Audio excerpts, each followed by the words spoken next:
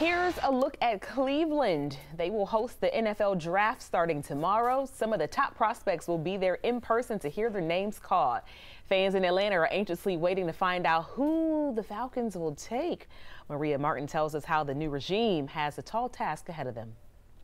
We got to get it right. We got to get the right players in here that can be successful. We've got to get it right. That has certainly been the narrative for the Falcons for quite some time now. And honestly, there's a decent amount of pressure come draft day for this new regime of General Manager Terry Fontenot and head coach Arthur Smith. There's not any pressure on one person because it really is our process. It really is.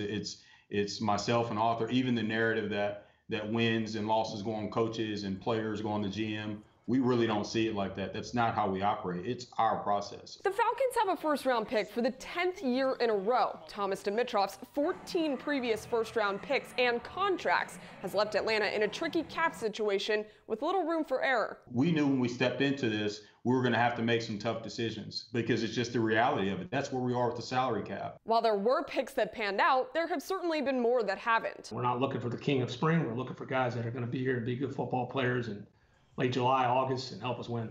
Now, Fontenot hasn't showed his cards too much on what looms for the Falcons at 4 come Thursday. They know they need a quarterback, but they might not take one first. We're looking at all this. Anybody we want to bring in here, we want them to help us long term. And that's the investment you're making when you're picking it, especially early in the draft. We're trying to take an impact player, whether it's a player that's going to sit or a player that's going to play right away. We want to bring in an impact player that fits the culture, and we have clear vision for that player.